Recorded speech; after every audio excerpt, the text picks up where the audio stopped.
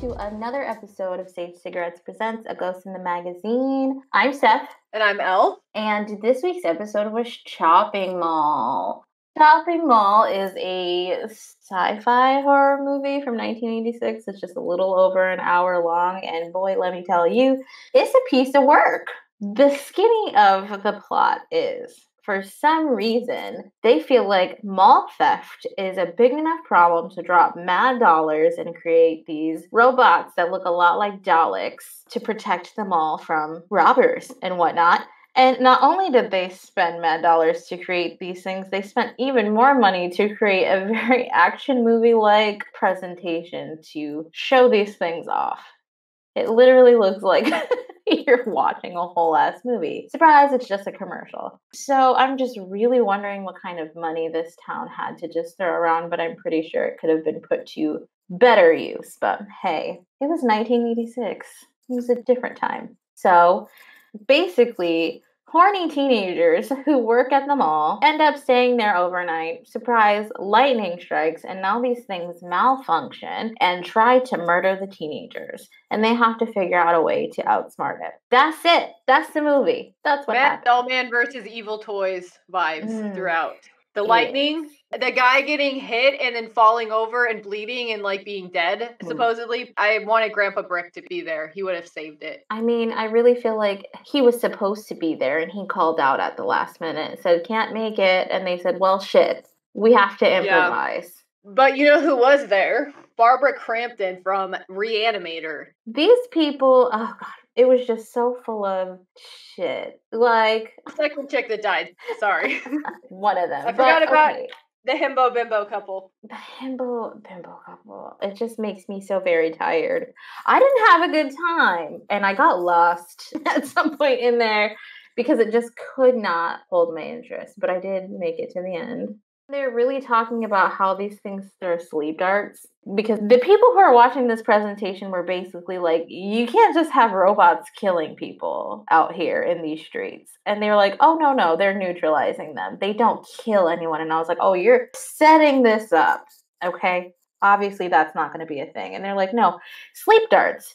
What do you mean sleep darts? Kids shoplift a lot. You know, young teenagers, children who don't know any better, and you're not going to hit my child with a sleep dart. That's a lawsuit just waiting to happen. You can't ever give anybody any kind of medically active substance and not risk killing them anyway. So even something like that is killing someone potentially. Let's talk about the guy in the beginning though, who says the one in the middle has an unpleasantly ethnic quality. That's what we started the movie out with.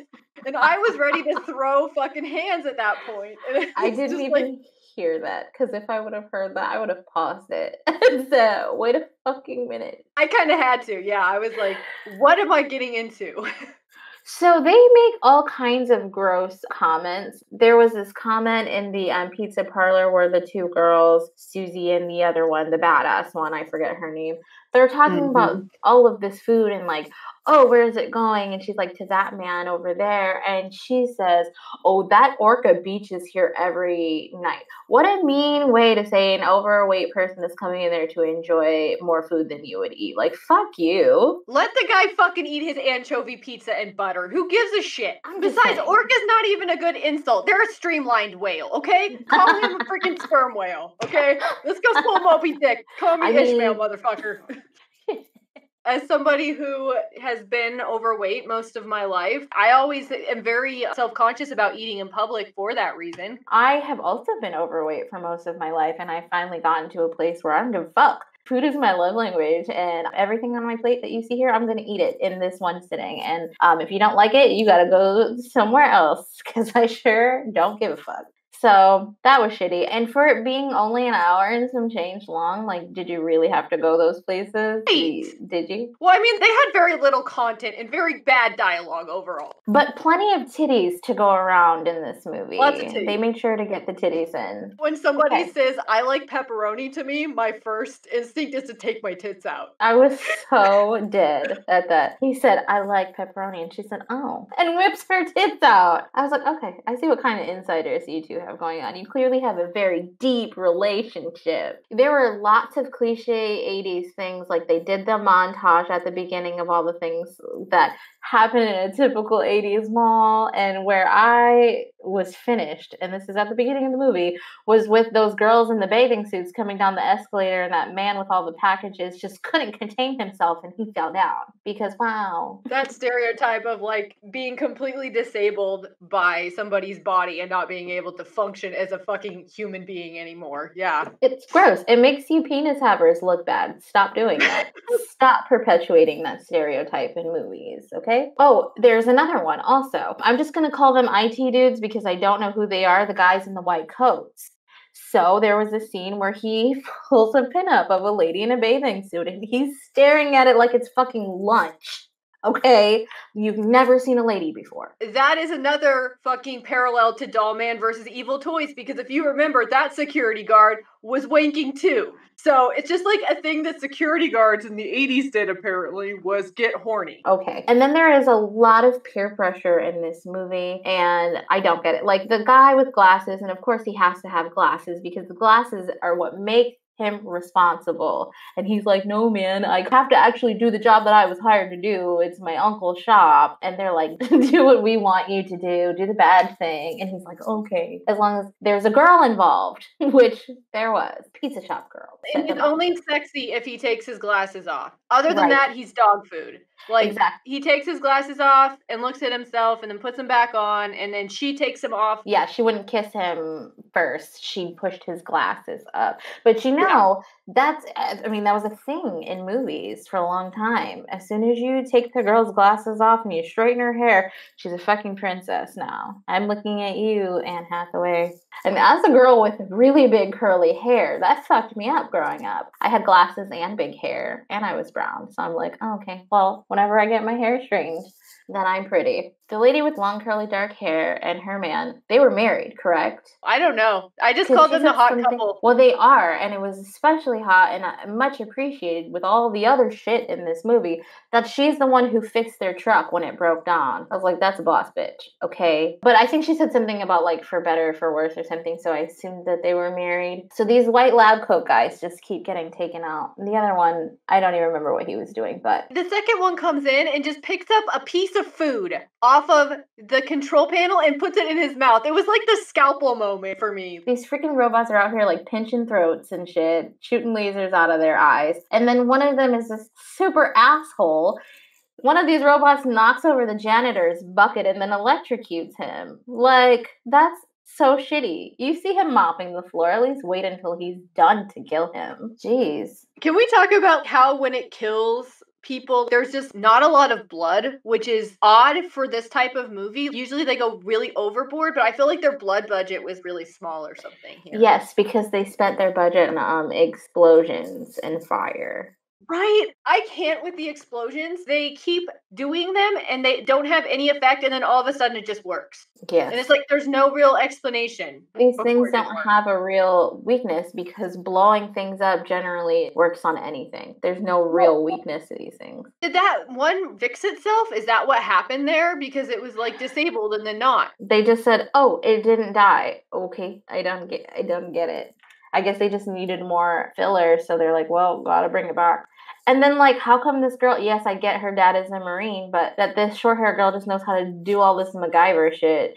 There's, like, terrible shots. I don't understand how all these people know how to load and shoot guns, first of all.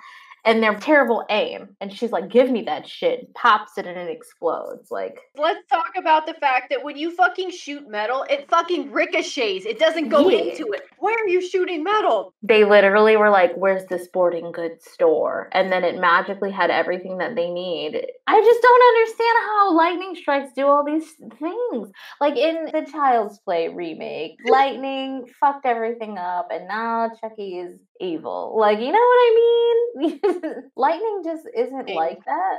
The other thing that bothers me, all right, these kids are really fucking in this guy's uncle's store. Like, the disrespect, okay? 80s friends were bad friends, okay? They just were. Like, in all of these movies, all the friends are shitty. They're, like, apart from each other fucking, too. Yeah, there's no walls. Like, okay, no. As a teenager, I know it's different for everybody. I didn't care for boys. I thought they were idiots. Not much has changed, but but you know, now I tolerate the stupidity. But I didn't in high school because I didn't see the point. So if I was ever in a situation where my friends were like doing stuff with boys, then I'm sitting in the corner all awkward, like, no, thank you. And as an adult, I would never do that shit. Like, no. And then they're fine. So they're all fine with it. But then this guy, when he goes to get Picky Bitch her cigarettes, because she only smokes Virginia Slims, he leaves with no shirt on and the doors to the store aren't even locked. He just opens the doors. Mhm. What the fuck did you think you were doing? Not locking the door and then leaving without a shirt on. You're in a mall.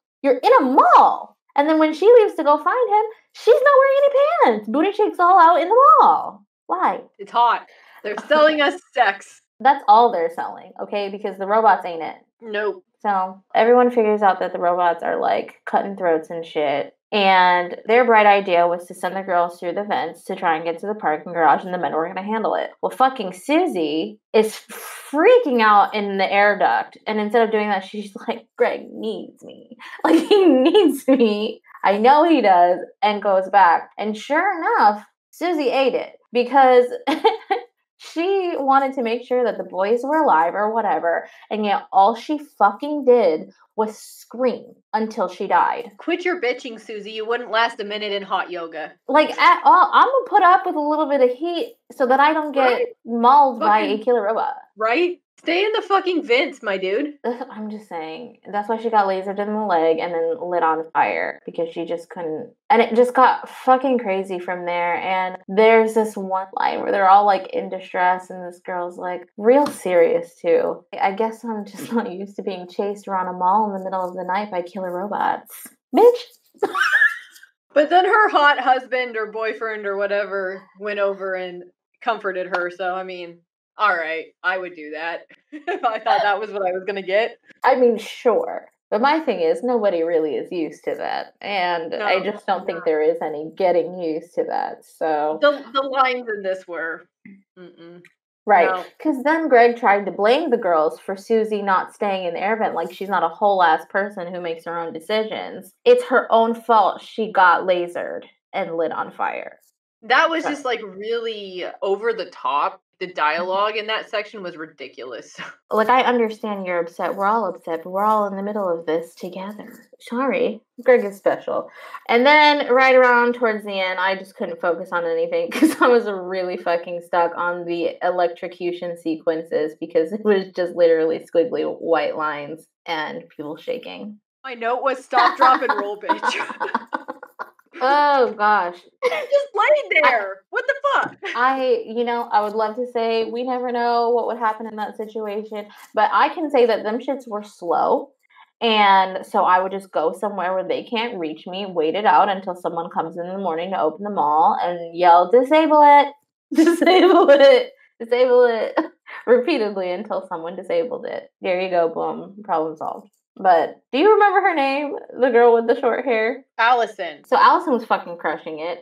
She had a level head through the whole thing, except for that part where she was breaking glass and she broke the top glass and then the bottom glass and crawled through the bottom. Like, she didn't need to break the top glass at all. But that's just something I noticed. But she was full of great ideas, and she ended up bodying the fucking robot at the end, so she saved the day. But my issue with all of these moments where they crush the robots is these fucking one-liners, okay? It's so unnecessary. When she capped that bitch, she said first, hey, have a nice day, and exploded his ass. That was super unnecessary. If your life is in danger, please just fucking blow it up, okay? I'm just saying. And then the last one was, they're trying to make this sweet little connection between Ferdy and Allison. And, he tells her 3 times, nice shot, whatever. And then he tells her again at the end. I just feel like there's not enough development here for them to stick that in there as many times as they did. I don't. I want to talk about her in the pet store. She does what I would do, which is stay quiet when the spiders and snakes are crawling over you, which I will give her that credit. But then when she gets up, she smashes the spider like a bitch. Spider didn't do nothing to you. Spider just crawled on you. I know. The romance between Ferdy and Allison annoyed me. The love at first sight vibes of it. I was very much not in the mood for that right now. It made me... Well, agreed. I wanted the robots to eat them all because of it. But don't you always opt for everybody getting eaten instead of like mushy shit. Yeah, that's kind of my vibe. There's not Yep. really much more to say about this movie. No, 10 out it's of 10, trash. wouldn't watch again. Yeah, that's it. Easy peasy. Don't waste your cheesy. I'm trying to rhyme. It's not really working. Thank you for the suggestion, Matt from Cinema Poison. Which, speaking of, our next episode is actually going to be with Ella, myself, and Matt from Cinema Poison. We are going to be watching Mandy, and you all know how much we love our boy Nick Cage. And it's going to be a really good time. So that's next week's movie. You can follow the podcast on Twitter at GITM Podcast. You can follow me at Witch X Pudding. And you can follow me at Nocturnical. Okay, bye.